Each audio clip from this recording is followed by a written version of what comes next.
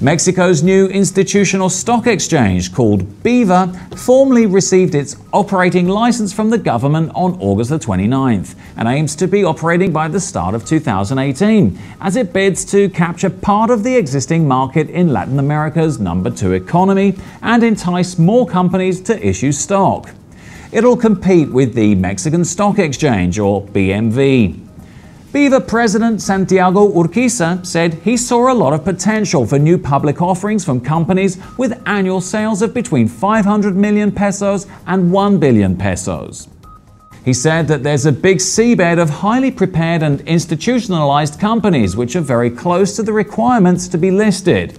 BIVA will be backed by technology provided by NASDAQ, the second biggest US exchange that is used by more than 70 markets around the world. Urquiza expects the number of publicly traded companies in Mexico could increase over the next 3 years by about 30% to around 200, while daily volume in Mexican stocks could grow 50% to around 20 billion pesos.